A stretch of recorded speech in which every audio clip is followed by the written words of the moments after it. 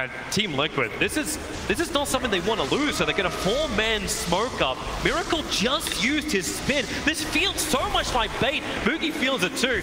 Scaling into Miracle.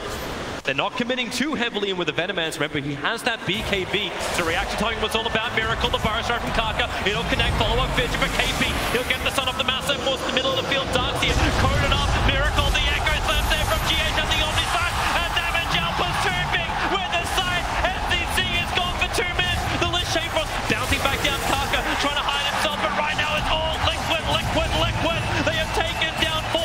He'll get the buyback from the Venomans and GH with the 4 stuff. He won't even die for this. Liquid lose nothing, but take everything from Newbie.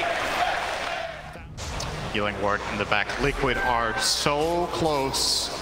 Just one more good fight. They know there can't be buybacks on Newbie's lineup. They must have done so much economical damage that any big kill.